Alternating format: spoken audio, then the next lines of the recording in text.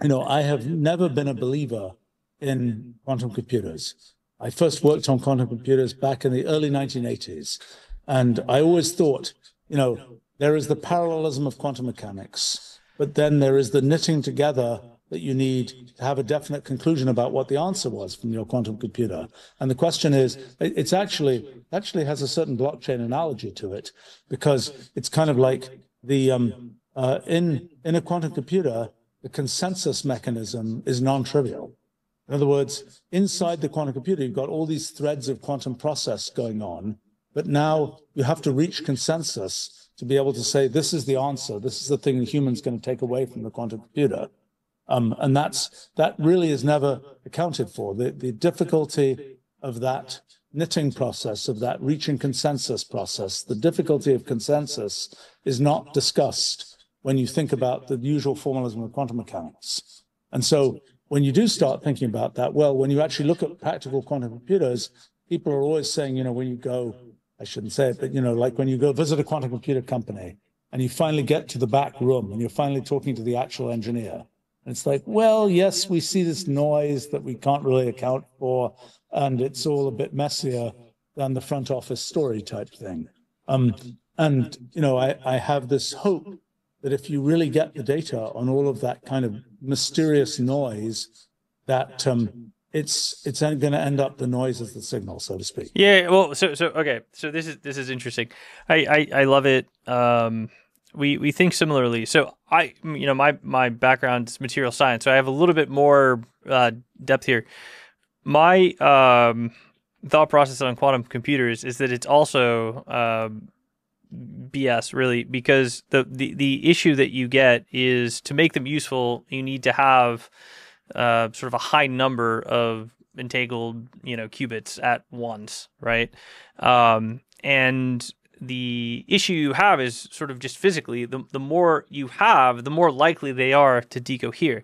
And all of quantum computing is relying on the error rate being independent. But if you think about a physical system and what would cause a qubit to want to decohere, clearly they're sharing the same environment, and just a phonon is something that won't, specifically impact one of them and not the other. Ergo, it's ridiculous to make the statement that you think that they're going to have an independent error rate just on that statement alone. So until you can prove that you can get an independent error rate, you must, I would say, assume that it would not be an independent error rate. And if it's not independent, you're going to end up converging to your statement, which is that you're just going to end up effectively measuring the noise. So yeah, I mean, I think that I have this hope. Okay, so in our view of quantum mechanics, the superposition of possible states is a story of different branches in the multi-way graph. And what you're doing when you have a superposition is you're sampling a region of branchial space, and a non-zero size region of branchial space. You're going across multiple branches. And then there is this notion of maximum entanglement speed. Some event happens, and then that event can steadily spread out in branchial space. The event can affect other one branch can affect many branches, for example. And then the question is, what I have this guess that the maximum entanglement speed, which is the rate at which an event in branchial space can spread over time, that maximum entanglement speed is related to the noise floor. And that roughly and again, this is not properly worked out, but it's, my analogy I keep on using is, imagine that you were trying to do optics. You didn't know about diffraction. You only know about geometrical optics. And you're trying to make this incredibly good telescope. And you're convinced, you've told your investors, we're going to be able to see grains of sand on the moon, and you just have to polish the mirrors well enough to make that happen.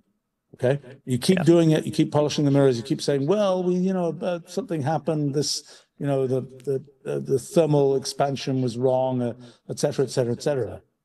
But in the end, what is going to, screw you is diffraction, and which is a completely different physical phenomenon that just wasn't part of what you were thinking about. And my guess is that essentially the finiteness of the maximum entanglement speed, which is the maximum rate at which you can kind of knit together the branches of history. There's a maximum rate at which you can knit together the branches of history, and that maximum rate is what's going to determine kind of how many branches of history you can measure in a certain period of time. So if you say, I'm going to make my quantum computer, it's going to run at a gigahertz or something, and then you say, well, okay, how much can I gobble in at in a nanosecond or something, or microsecond or whatever it is, then it's going to end up, it's only a certain number of branches of history, roughly, and that is going to essentially limit your computation rate. And in the end, it's going to be a very subtle question whether you can actually do better with that kind of parallel inside, knitted together on the outside system versus a thing that's just, one thread within the system itself, and even then, you can have obviously multi-threaded computation where you're literally just doing different computations at different places in physical space. Forget all this branchial space stuff.